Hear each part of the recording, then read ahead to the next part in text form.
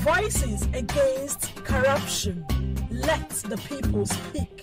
Hello, I am Esther Bassi and it is Voices Against Corruption, a production of Primer.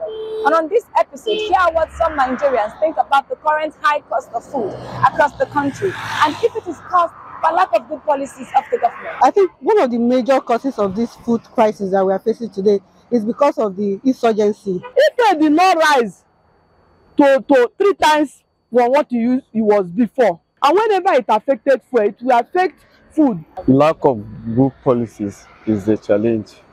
Our leaders, they don't have the interest of masses in their hearts. Government is insensitive to the masses' plights. The government came on board and removed fuel subsidy.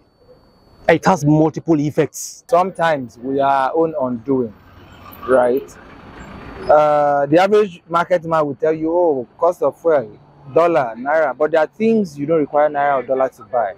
That's the Nigerian factor. Yeah, government have an influence in it, while the citizens have also their own contribution. It's a combination of different factors.